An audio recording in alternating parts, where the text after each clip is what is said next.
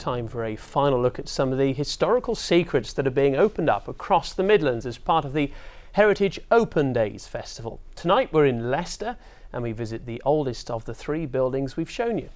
Yes, the city's magazine gateway was built in the early 1400s, but it's rarely open to the public. And if you've ever wondered exactly what it was, this weekend is your chance to find out. Callum Watkinson reports.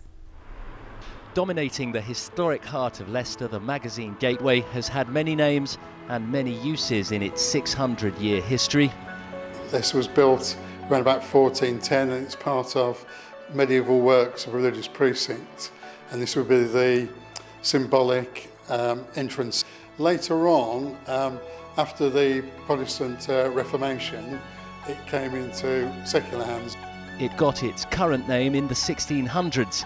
It was used to store gunpowder and at some stage prisoners of conscience during the great battle for England's soul that accompanied the rise of Protestantism. On the top floor, on the lintel, there's some graffiti in Latin. Now this is evidence that this was possibly used as a prison.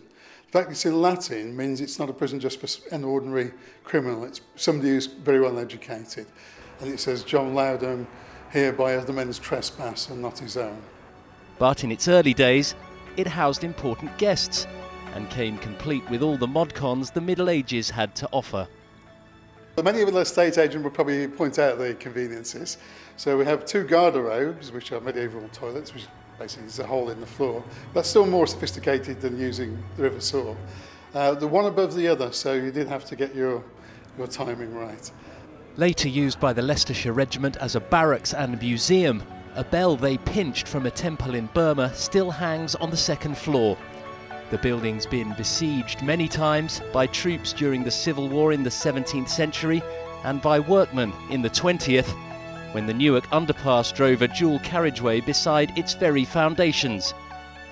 The tunnel was filled in 6 years ago, recapturing for the precinct round the gateway something of its medieval serenity.